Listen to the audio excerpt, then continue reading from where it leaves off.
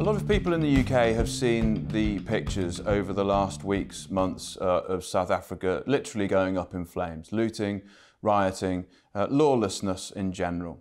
When they look at those pictures on the corporate mainstream or other media, there's a shrug really, because they've looked at South Africa since Mandela and seen it going downhill, downhill, downhill. But people who are time poor but really want to understand what's going on, they don't have the capacity to work out the political problems there, the economic problems. Give us a whistleblow tour, if you can, of what's really going on and why we're seeing these riots and this looting. What the root problem of that is? Basically, our democracy came at a stage where we thought that, well, the government certainly thought that there wasn't any alternative, that we had to go down the hard road of capitalism, and really we shouldn't be looking at expanding the state or housing, education, transport and so on. There was a massive backlog. They started along that road, and then they were convinced by the likes of the World Bank and International Monetary Fund, Margaret Thatcher and Ronald Reagan and all those others, that really that you can't redistribute without economic growth, and therefore everything was put into economic growth. We had some economic growth at the end of the 90s, but it was a jobless growth, so unemployment continued to rise.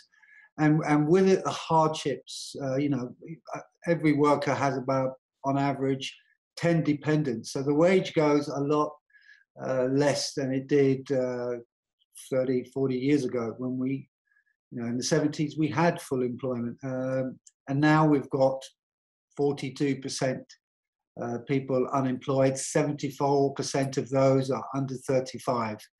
Massive amount of desperation and poverty. So the political kingdom first, and then all else follows, really hasn't worked out. The trickle-down theory of economics hasn't really delivered. That is probably understatement of the year on this programme.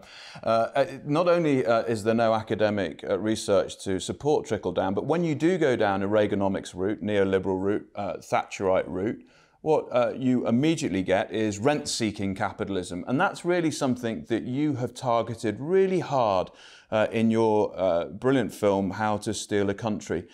Pitch the film and tell us why you came to looking at a really specific set of corporate interests that had captured Jacob Zuma.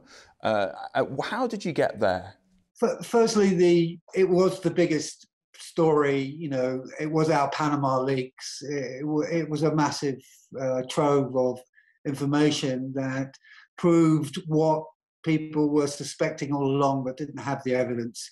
The Gupta leaks, a couple of newspapers, online and special investigative reporting outfit got hold of these and started sifting through them. And that was the beginning of the end. But it spoke to, once the stories came out, spoke quite clearly to me about something that's happening universally around the world, where the separation between the public sphere of life, our state, and the private sphere, the corporations, is getting very blurred. All these regulation agencies and so on, made up of state regulation agencies, often made up of private corporate players, and this is happening everywhere in the world. So the corruption is becoming the new norm, unfortunately, and you can't do that on the scale it happened in South Africa without the connivance of the likes of your former Lord Tim Bell, or Bell Pottinger, without the HSBC and the other big international banks that have been caught really with their fingers in the cookie jar.